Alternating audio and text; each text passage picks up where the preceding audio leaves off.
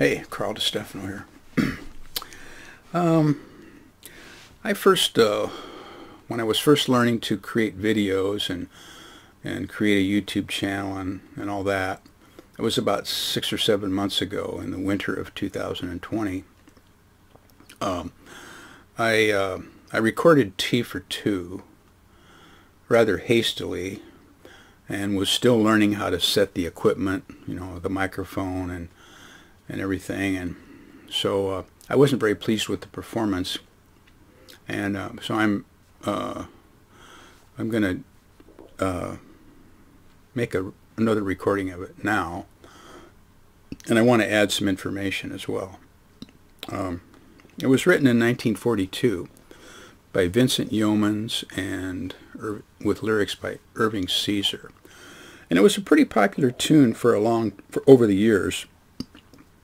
It was in a movie, maybe at least in one movie. You can look that up and find it on YouTube.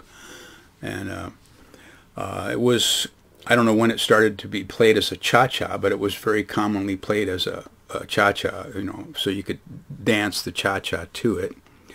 And it was widely known for years. And so, and it has special significance for me, not because of all of that, but because it was, I'll call it the signature song of my musical mentor, Tony Hosaffel. I met Tony when I was about 20 years old.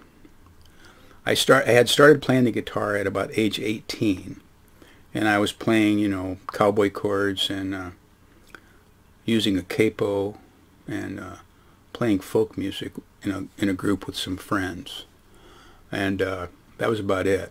There was, I suppose, dominant, major triads, a few dominant seventh chords, and that was, we probably didn't even need a minor chord for this folk music we were playing. So very simple music I was playing, devoid of all complexity. And when I met Tony, he was a great guitar player, by the way, and he also played electric bass very well. Played in bands in Omaha, and he had played guitar in a Viennese orchestra prior to his electric bass career, and so I heard him play all these. When I met him, he was playing all these American songbook songs, beautiful tunes. Tony never played a bad tune. He wouldn't play a bad tune. My aunts would ask him to play some corny tune. He'd say, "No, I'm not playing that." He called those tunes drunken singing songs, and he wouldn't play them.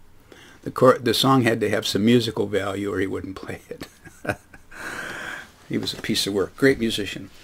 So he's playing all these beautiful tunes and playing all these chord changes that I had never heard before. Chromatic changes, diminished chords, ninths, flatted fifths, raised fifths, major sevenths. Wow. Just blew me away. And he played T for Two a special way. He played it finger style, and he played the chords and the melody and the bass line all at the same time. And I heard that, and I went, whoa, wow, I want to do that. Not realizing how much work it was going to be, of course. But, and when I first learned it, I played it pretty much exactly the way he played it. Over the years, though, I added my own ideas to it, which I think if he were alive today, he would like. I think I've added value. But he got me started on that, on playing fingerstyle actually, and which I still do today. So T for Two, he played it in the key of F, and so will I.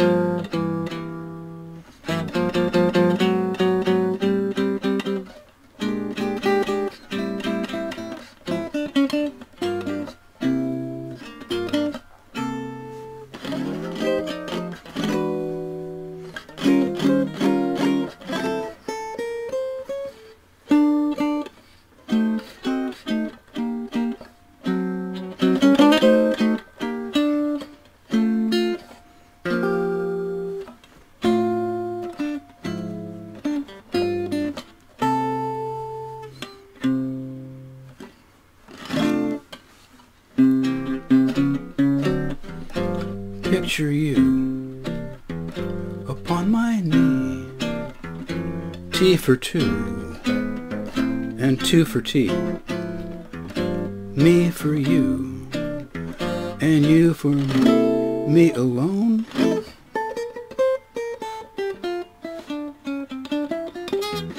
Nobody near us to see us or hear us, no friends or relations on weekend vacations. We won't let it known, dear, that we own a telephone.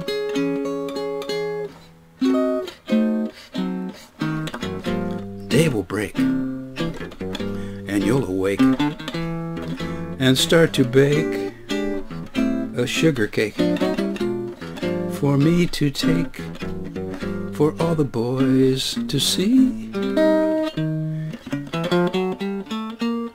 What a lyric.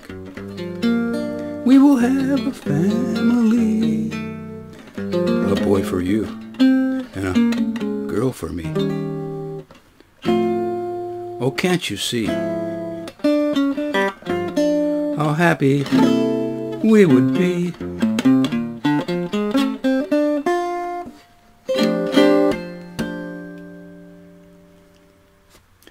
Thanks again to my musical mentor, Tony Hosaffel, for this wonderful version of Tea for Two.